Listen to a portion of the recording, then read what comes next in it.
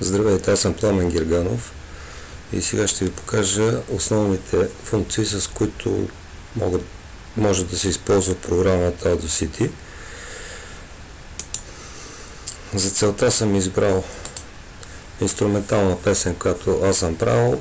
Разширението е F, то е най-обемното и най-добре звучащото по принцип, но е доста мегабайти като количество. Отварям го с програмата. Интерфейс е на български. В горния край има текстове менюта, от които може да се извикват определени функции, с които се работи с програмата.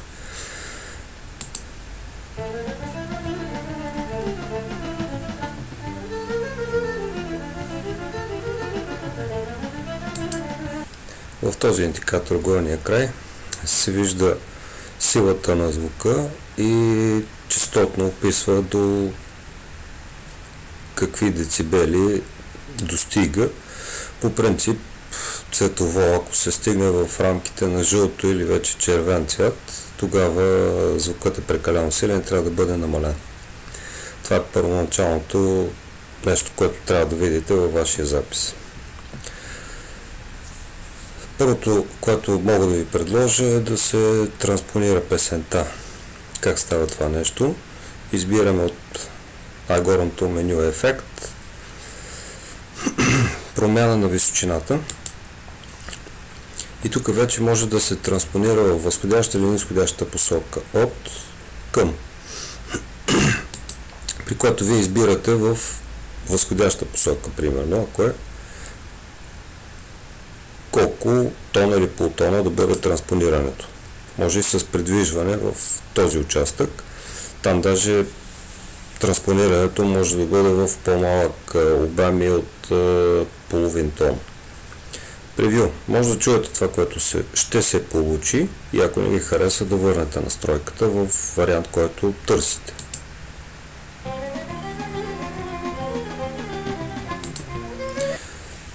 Така, при транспониране на повече от 2 полутона, 3, се получава едно неестествено звучание на инструментите.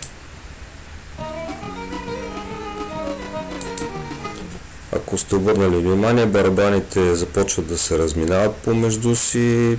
Самият тембър на барабаните не е този, който по принцип би трябвало да бъде. И отделните инструменти излизат от естествения диапазон. Или иначе казано, ако ще бъде транспонирано в тази тоналност, по-добре са направени много аранжимента с съответните инструменти, иначе избягвайте транспониране на повече от тон и половина в двете посоки. За целта ще избера един тон транспониране във възходяща посока.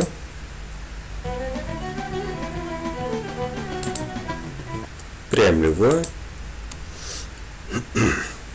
Сега цялата песен е в новата тоналност, която сме избрали, след което искаме да променим темпото.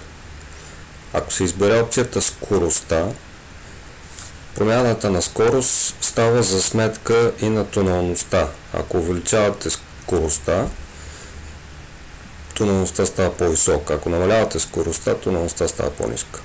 Затова може да променим темпото.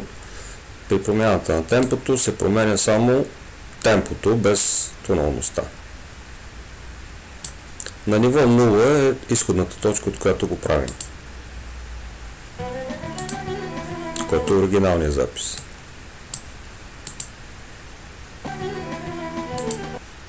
Намаляването или с минус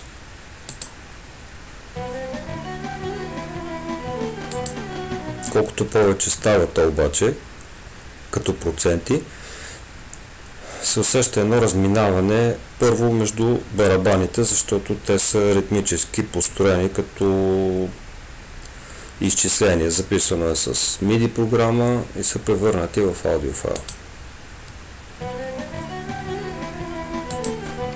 Предполагам, че се чува разминаването на барабаните помежду им. Същото и при увеличаването на скоростта.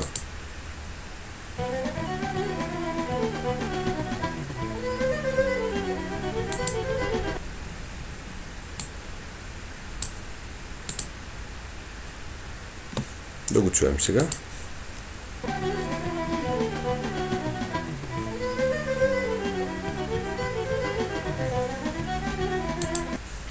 След като е готов този запис, вече преди да завършите, има една опция, която е препоръчам на всички, този филтър.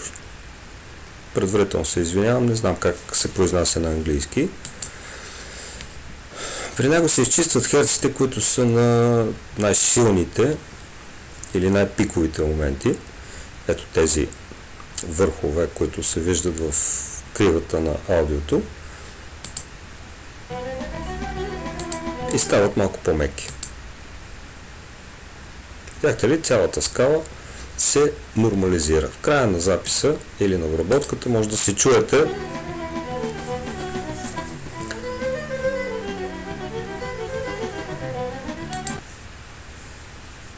за целта. Следете и скалата в горния край, където е показвам, дали няма избиване в цвят жълто или червено. Това е най-силната индикация. И вече файлът е готов за съхранение. Експорт. Експортираме го,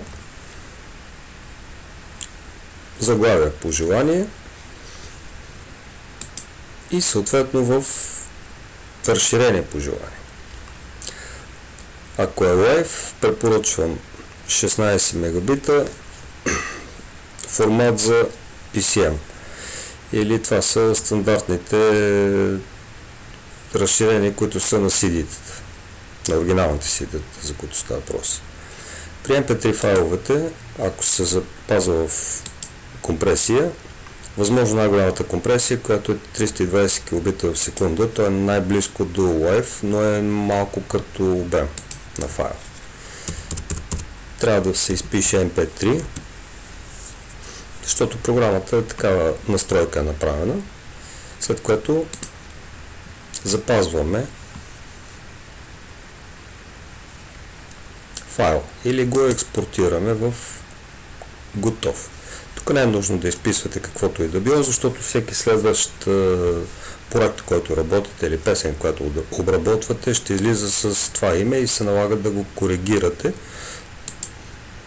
Доста некомфортно различни песни да бъдат с едно и също заглавие, когато ги отворите в флашка. И в крайна сметка файлът е готов. Можем да го чуеме.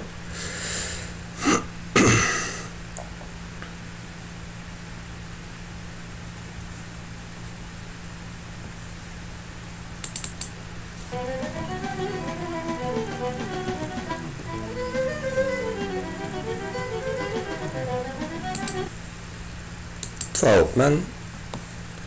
Ако се чудите, операционната система, с която работя, е Linux, но тази програма Audasity е достъпна и възможна за всички операционни системи. Безплатна е, с отворен код и има доста добри опции за използване, свободно използване, без да се налага да се заплаща каквото и да било за нея. Благодаря ви и приятен ден!